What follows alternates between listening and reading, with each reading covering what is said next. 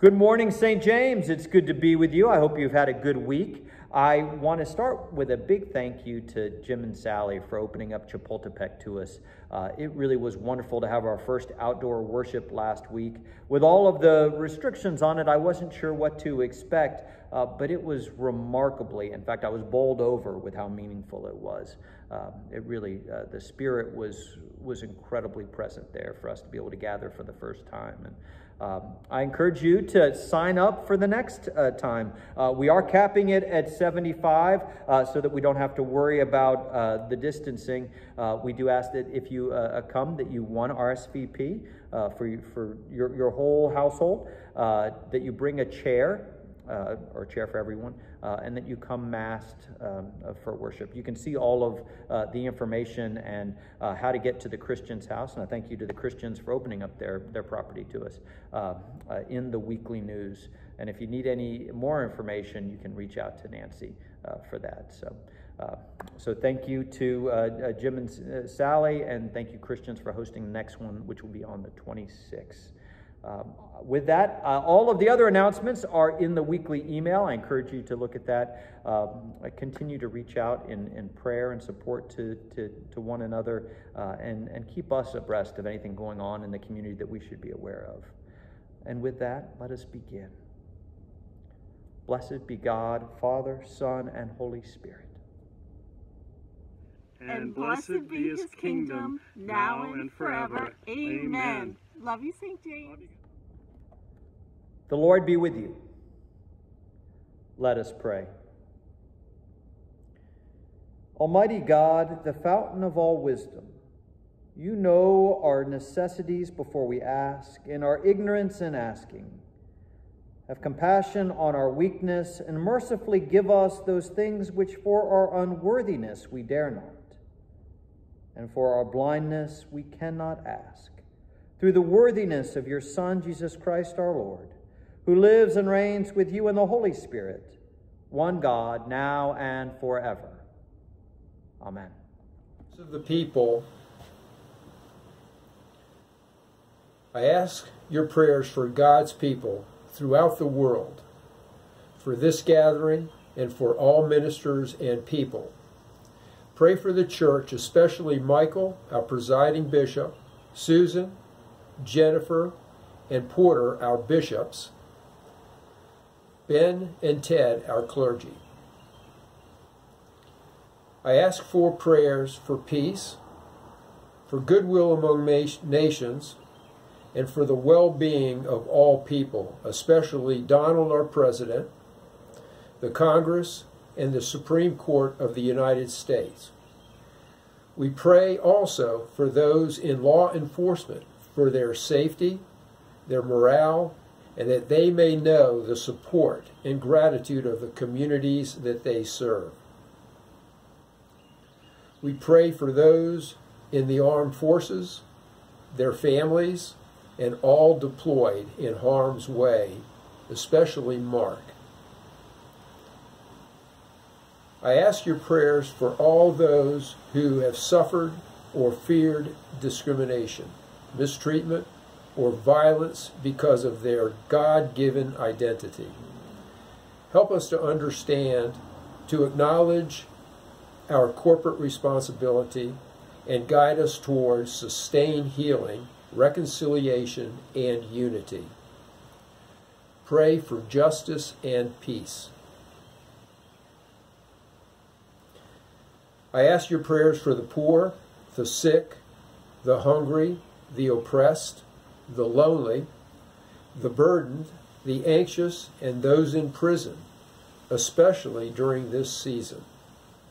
Pray for those in any need or trouble, especially for Keith, Karen, Judy, Helen, Carol, Steve, Bonnie, Amini, Kristen, Steve, Judy, John, Joan, Kay, Ansel, Tina, Linda, Fred, Kay, Ed, Barbara, Ann, Marilee, Marie, and for those whom we now name either silently or aloud.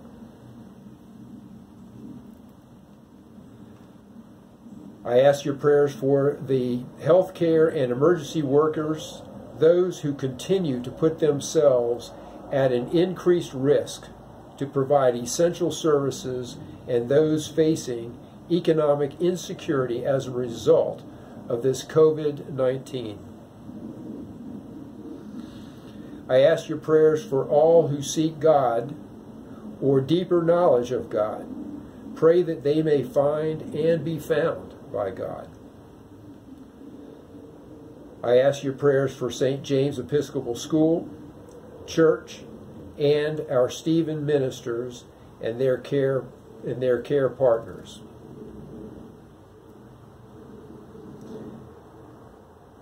I ask your prayers for the departed. Pray for those who have died, especially any whom we now name either silently or aloud. I ask your prayers for the peace and unity of the Church of God, for the faithful and growing relationship between First Baptist Church and St. James Episcopal Church. We give thanks for our many blessings, which we now name either silently or aloud.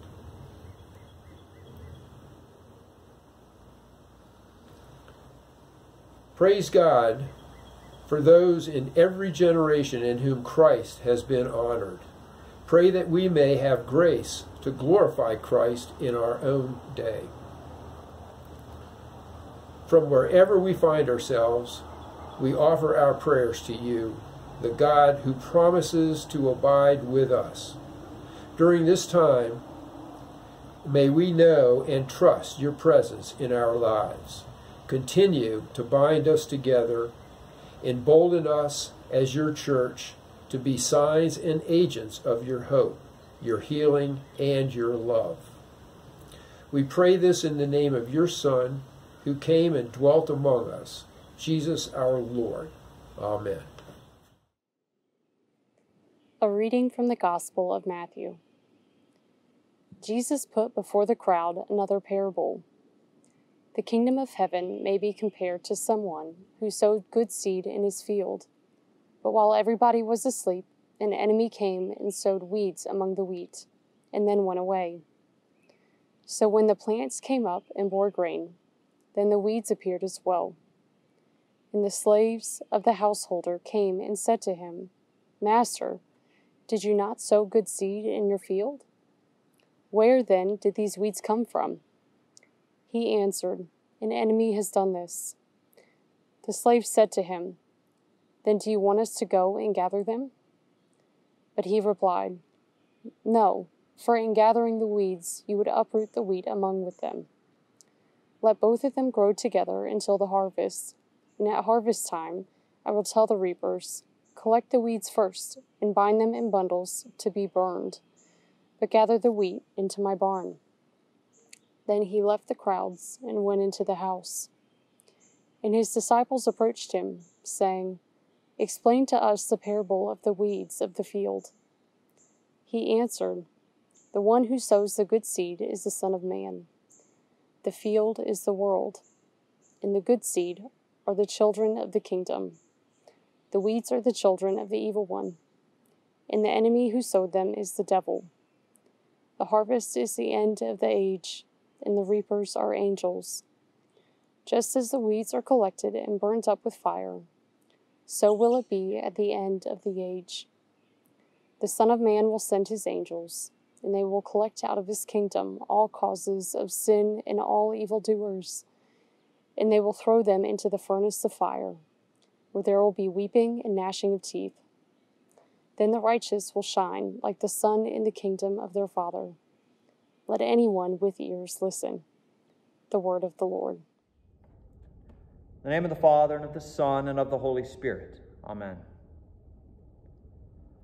One of the great gifts that I find in Scripture, one of the incredible wisdoms bestowed upon those early storytellers and compilers of Scripture, was what was left in the story. What wasn't buffed or shined out, what wasn't cut or edited. We have a tendency to make our heroes larger than life, to put them up on a pedestal, to make them superhuman until we realize that's just not true. The heroes of Scripture, in the few details that we have about any of these stories, were remarkably human, incredibly flawed, unlikely, but those details were left in. And I think that's part of the resonance that we have thousands of years later with these people, is that we can see more of ourselves, because let's be honest, we know our own brokenness, our own sins, our own shortcomings better than anyone. But it allows us to enter more fully into the story, but it also allows us to believe and to trust that we can be instruments in our age of God's healing, of God's redemption, of God's love and grace spilled out into the world. But let's look at it. Adam and Eve, their disobedience. Noah had a drinking problem. Abraham, we already spilled enough ink on Abraham and just a few weeks ago, and how he conveniently pushed Sarah aside as his sibling when he needed to protect his own hide, and then some other morally ambiguous decisions he made after that. Moses was on the lam. He was a murderer. He had killed a guard in an act of rage for abusing a slave. And when he was called to be God's voice in the world, he pointed out that he had a speech impediment that made that impossible. God didn't give up on him. David wasn't even lined up amongst the brothers to be a possible heir apparent. They said, you got to have more siblings than this. Is there another child? Is there another son? Well, there's David, but you don't mean him. He's a ruddy boy. He's taking care of the sheep. And even after he proves himself and becomes a mighty king, that power, it becomes something that corrupts. And he's so used to getting what he wants that when he sees this beautiful woman bathing, he's going to have her, even if it means sending her husband to the front lines and making sure that he doesn't return from war, and taking her as his own. But even then, even with that heinous act, he's not dismissed. He has to atone for that, but he's not dismissed. And his progeny, Solomon, has incredible wisdom. Built the temple to God. But he's seduced by worldly goods. He's seduced by the women, the international women in his life. And then we get to the New Testament, and it's just more of the same.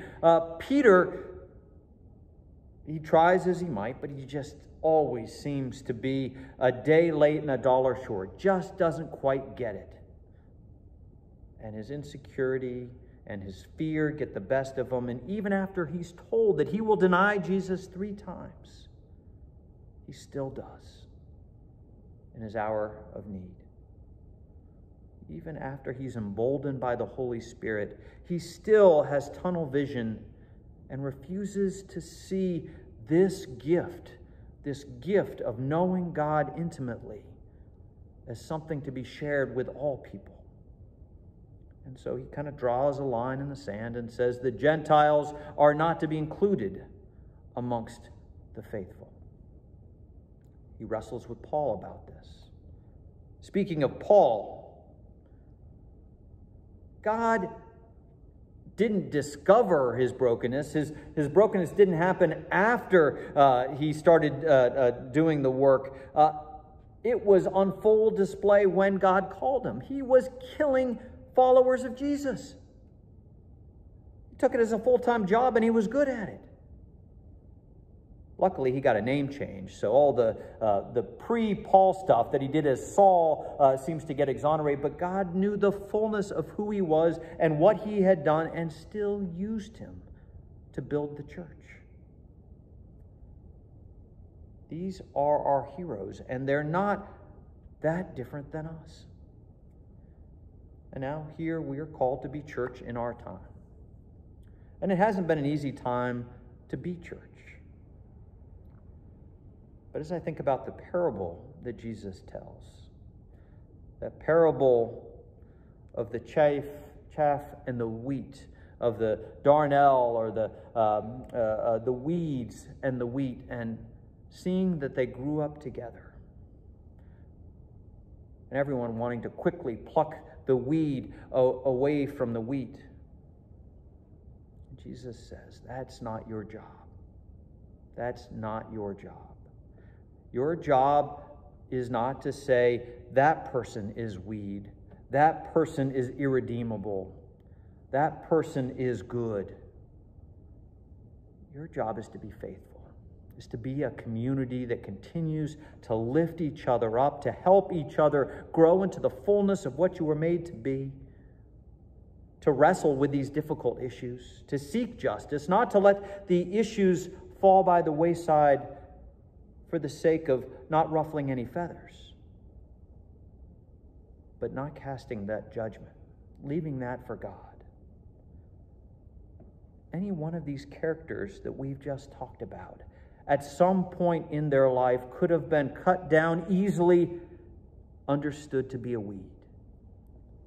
Yet in the wholeness of God's faithfulness and their faithfulness to God, incredible things took root, even from what looked like a weed early on. I don't think this is a message about judgment. I think it's a message about us withholding judgment and working on building up God's vision of seeking the goodness, the part that can nourish in each of us. Let's go back to those heroes of the faith. I said I would get back to the story of Jacob. It's a story we didn't read today, but it is for today's reading, and it comes on the heels of the stories that have been told the last couple of weeks. Jacob was the younger brother, not the one set to inherit anything. He wasn't the virile, likely antecedent of Abraham. He was his mom's favorite, but he certainly wasn't his dad's. Isaac had planned to make Esau the chosen one. He was born into it. He had more natural affinity with Esau. But Mom worked at every angle to try to help Jacob get one up. One day, Esau comes home absolutely famished from a day of hunting and gathering meat for the family, and he is starving. And Jacob has been cooking with his mom and has this red stew ready to go, this delicious stew that the smell filled the room. And he goes in and he says, I will give anything for that food. I can't tell you how hungry I am. And he says, give me your birthright. You'd think no amount of food would be worth that, but in the moment, he is so overcome by the visceral hunger that he acquiesces, and he gives Jacob his birthright. But that wasn't enough.